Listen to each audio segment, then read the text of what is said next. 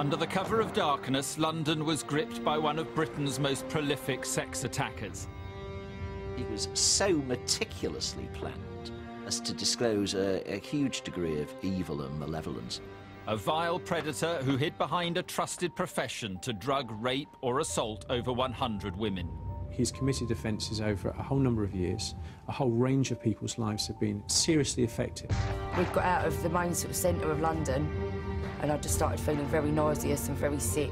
I knew something wasn't right. His crimes went undetected, baffling police for over 5 years.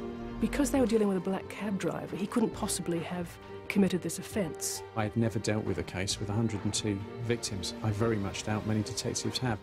This is the shocking case of the black cab rapist. –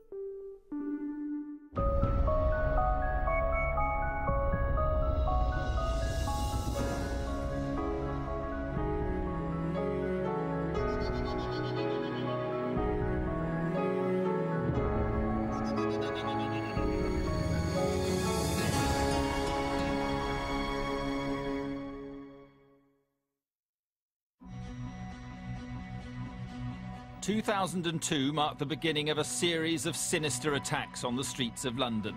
Appalling crimes which went unsolved for 5 years. It would result in the conviction of Britain's most prolific serial sex attacker.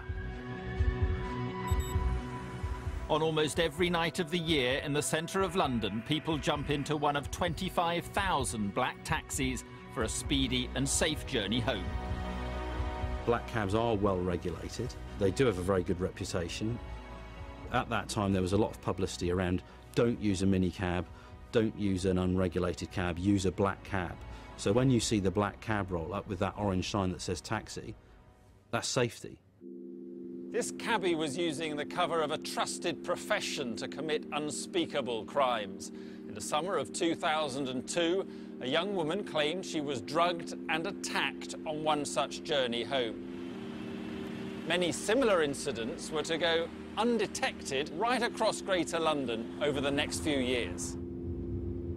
We believe 14 women separately reported being drugged or assaulted by a black cab driver over that period. The overwhelming percentage of the women were picked up in central London. You're looking at Westminster, you're looking at Soho, some around train stations just to the South London Bridge and that kind of area. Disturbingly, none of these victims could remember their journey. What happened to them was a complete mystery.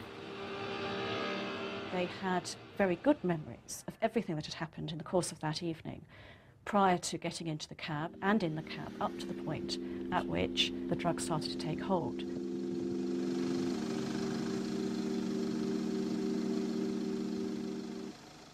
The striking features in this case is how few victims actually came forward at the time. Sarah Craigie was one such person. A routine night out in the capital would become one she will never forget. I'd been out to a club with my boyfriend and had quite a few drinks. I'd come out of Leicester Square, had a bit of an argument. I've walked off in one direction, he's walked off in another.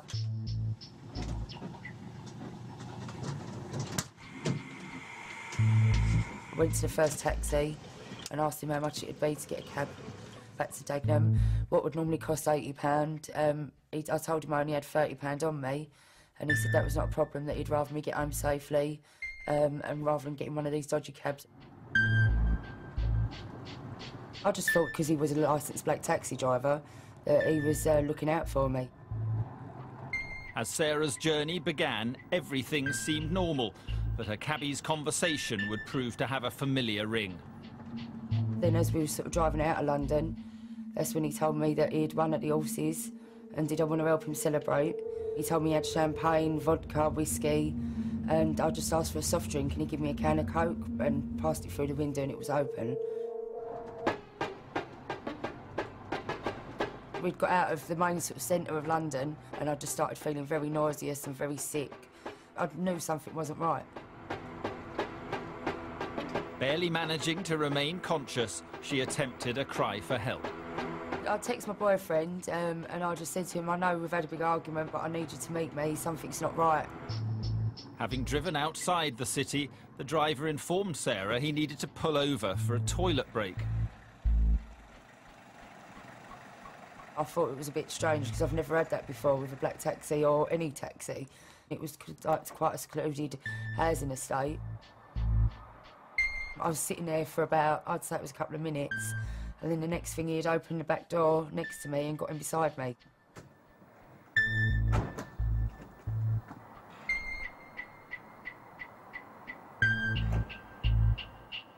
He just showed me the bag of money and showed me what he'd won and just said, like, you're going to help me celebrate, and sort of just sat next to me with a glass of champagne. It wasn't until he sort of sat in the back of the car and showed me this money, this is when my alarm bell started ringing. And I swore at him and said, it's not effing right. That's when he snapped and said, don't get out your pram, I only want to celebrate with you, I'll take you home. And sort of huffing and puffing, and got out of the car and got into the front of the car to drive me back. In silence, the cabbie drove her back towards her home in Dagenham. As he turned in, my boyfriend had walked out of the car, got out of his car, and sort of walked in the middle of the road. He'd said, like, to stop the taxi. And he said, what does this monkey want? And I said, that's my boyfriend. My boyfriend got me out of the car. He had to physically carry me out of the car, put me into his car, and he took me home.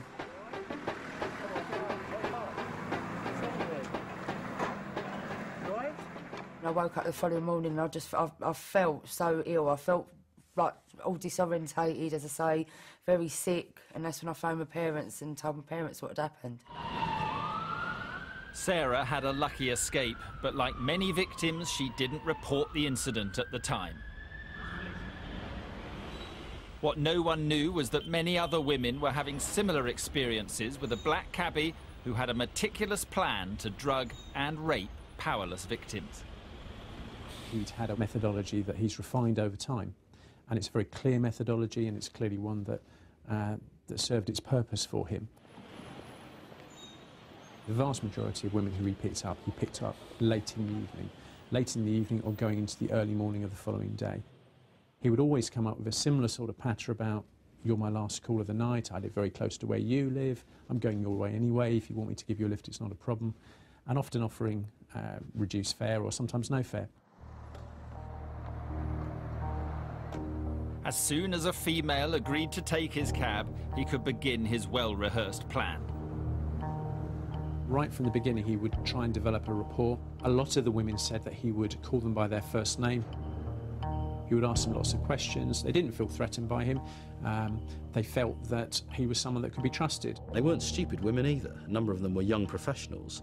But I think part of the sexualisation of that is controlling those sorts of women.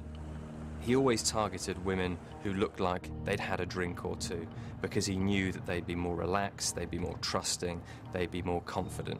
And then he would pretend to be a bit lonely. He'd claim to have won the lottery or won at a casino or won on the horses and basically ask for them to celebrate with him. His cover story was so well thought out, he even showed off his fake winnings. He would show them a bag full of cash, full of 5s and 10s and £20 notes. That convinced them, well, he's actually real. This guy has won the lottery. A number said they felt sorry for him and they felt they would have a drink with him because he clearly wanted to celebrate. The drinks contained enough drugs to knock them out for at least 2 hours. In the front of his taxi, he kept his toolkits, his bottles and his cups, and what he would do, he would ask the ladies if they would like a drink, and he would have a selection of drinks available for them. This was so meticulously planned as to disclose a huge degree of evil and malevolence. I mean, this was a kit which he took out with him, presumably every night, on the off chance that this would happen, and then homed in on particular victims and committed these desperate offences upon them. Nearly every single woman who he did try this on with did accept a drink, and the next thing they would know would be feeling unconscious, sliding into sleep. The vast majority of attacks were never reported, and those victims who did contact the police were often met with scepticism. Once they couldn't remember anything, that reporting this the next day became an almost impossible task. If you went into a police station and said, I had a really strange experience yesterday, some cab driver offered me a drink and then I seemed to lose consciousness, I think the police would say, well, I'm sorry, but we're not sure criminal offence has been committed. No one was aware of the extent of these attacks, but how is it possible for police to remain in the dark for so long? Because he was a taxi driver, he was all over London, he was in the outskirts of London, he was in the home counties. So the intelligence, as it were, on these various offences didn't get linked. There are 32 police boroughs in London. They don't always talk to each other all the time as much as they should. Computer systems are only as good as the information that is fed into them by a human being. Right up until the end of 2006, the offences that had been reported to police at that stage were very different. The descriptions were very different. The methodology was very different. Effectively, they ranged from a serious sexual offence to a more minor curb crawling type offence. In July 2007, one attack would gift the police the evidence necessary to catch their man. But would they follow it through? The police, for years, had been unaware that there was a serial sex offender on the loose in London driving a licensed black cab. This was their golden opportunity to wake up and notice it, and they blew it. From the summer of 2002, a number of attacks were being perpetrated on women across London. Little did anyone know, but there was a serious sexual predator on the loose with the perfect cover, a black cab. In July 2007, an attack with all the usual hallmarks was reported, but this time a vital piece of evidence was gifted to the police. A student from Greenwich University picked up a black cab in the West End of London. She was offered and accepted a drink from the driver. Her friends had said that she hadn't been drinking. She herself had said she hadn't been drinking, or certainly not in any significant quantity. And yet clearly she was hugely intoxicated by the time she got to her home address in Greenwich. The last thing she remembers is drinking in the back of the cab. She had no memory of anything else until the next day. This is the first time that a black cab driver had come into the frame, as it were, for an offence. Once Greenwich police were contacted, 2 officers investigated her story, but she claims they didn't take her allegations seriously. There was a kind of mindset there where, because they were dealing with a black cab driver, he couldn't possibly have committed this offence. Police then seized CCTV footage from outside her halls of residence. You could see the lady in question walking on the CCTV away from the cab and then up towards where she lived. And she was clearly unsteady on her feet, and clearly something had happened to her. This footage would provide police with a vital piece of evidence. From the licence plate of the taxi, they finally identified a suspect. A cabbie with no previous convictions, 50-year-old John Warboys. They had the chance to kick in John Warboys' door and search his house and catch him without warning. Instead, they knocked on the door, got no reply, and walked away. As a result, John Warboys turned up 24 hours later at a police station, forewarned and forearmed with a solicitor. But this wasn't the only failing. Police were to make a catalogue of errors. The officers considered carrying out a search of his taxi and his home, and they decided against it. And they thought, well, if he had anything, he would have got rid of it by now.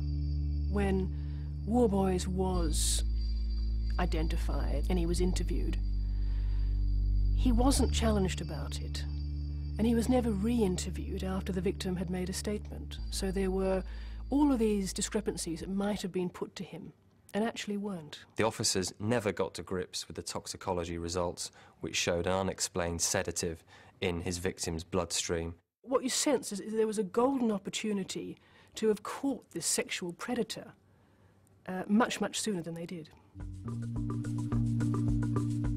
police had totally failed to seize their golden opportunity, and war boys slipped through